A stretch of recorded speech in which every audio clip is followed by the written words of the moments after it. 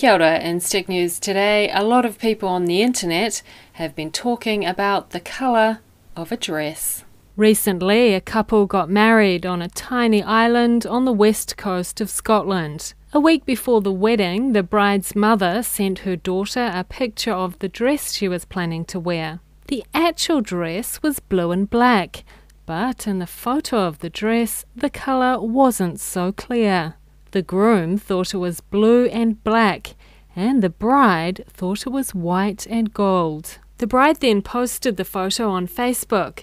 Then the bride's friend shared it on Tumblr with the caption, "Guys, please help me. Is this dress white and gold or blue and black?